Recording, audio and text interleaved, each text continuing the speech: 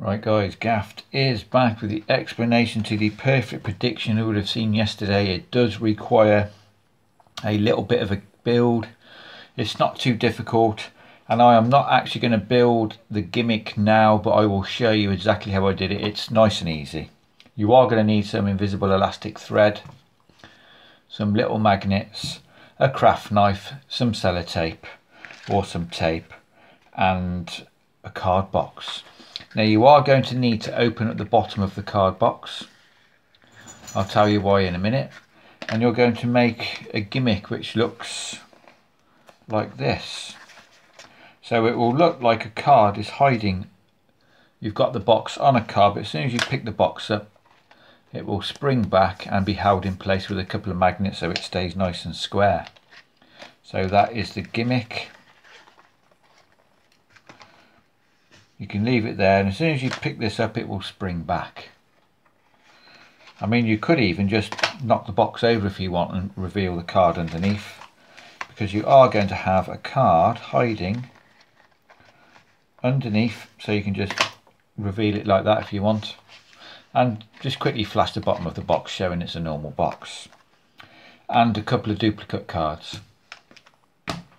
Right, how you're going to build the gimmick is, I want you to imagine this piece is the back, because this is the front of the box I used to make this gimmick. So I want you to imagine this is the back and not the front. Where I've got the two little black dots, you're going to attach two little magnets, and you can just tape these magnets down with a bit of tape, bit of sellotape. And then you can put that aside for a bit, but obviously you've got to cut this to match the size of a playing card. So you're going to stick two magnets there. You're then going to get any playing card. It does not matter what the face of this card is, you're not going to see the face, and you're going to tape it on the side so it stays in a good position on the back of this card. And like I say, you're going to need to open up the bottom of the box, because then you're going to get a needle with your invisible elastic thread.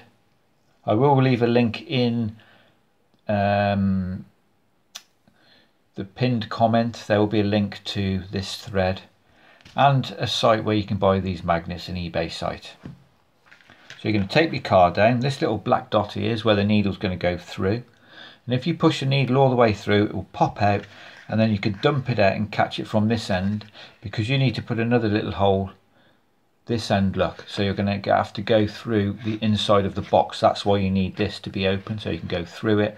And what I did, I went through, under, out this way, I went back through this and back through that same hole, so I wrapped the thread round twice just to give this a little bit more tension.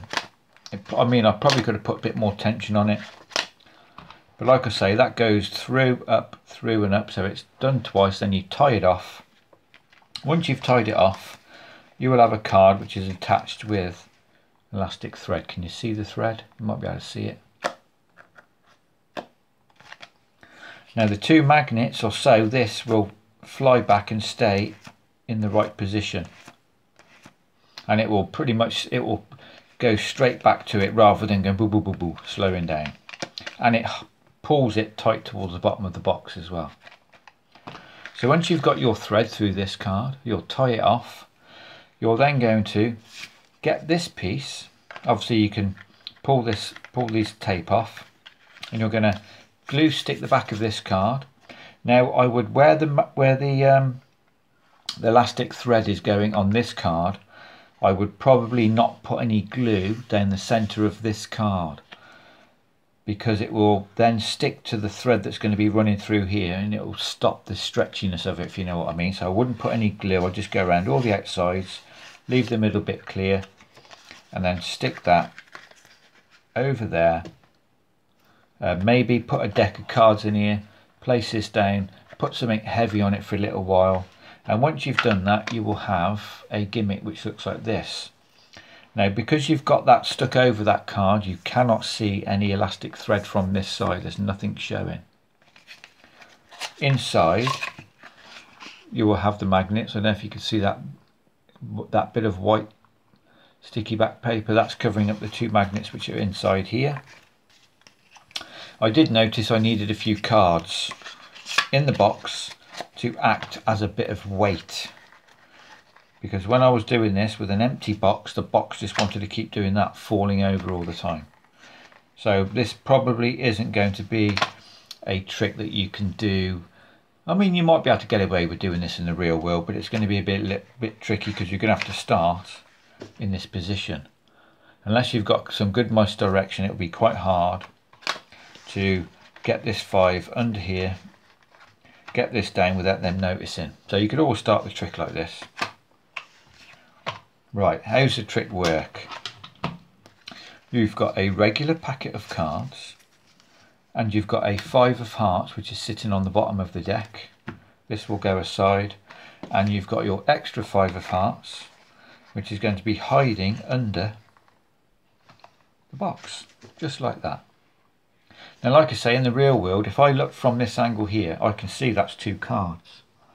So this might not work in the real world, but it works great on video. Let's move this out of the way. And a deck. Now I've got the 5 on the bottom, so all I'm going to do is shuffle that 5 back to the top of the deck. And now I'm going to say to the spectator, the only real way, the only fair way to pick a card is from the face. So I'm going to riffle down the side, you're going to call out stop whenever you like, and we'll take a card. So you're going to riffle down, I'll call out stop right here, you'll swing cut this top portion, flip the deck over, pull off what is the top card, place this down, take this card out, show this card came out of somewhere out of the middle, but in reality it was on the top. The untrained eye is never going to spot it. You can now show your card to be the 5 of hearts. Now, the whole time this trick's been going on, I've had a card under the box. If the card under the box matches the 5, that would be a good trick, right? Flash the bottom, and there you go. A 5 appears as if by magic. So you could either tip the box over, or you can simply pick the box up. Obviously, if you're going to pick the box up, you need to be wary of your angles. So it's probably best for camera this way round. So you don't actually get to see the back side of the box. And a 5 appears.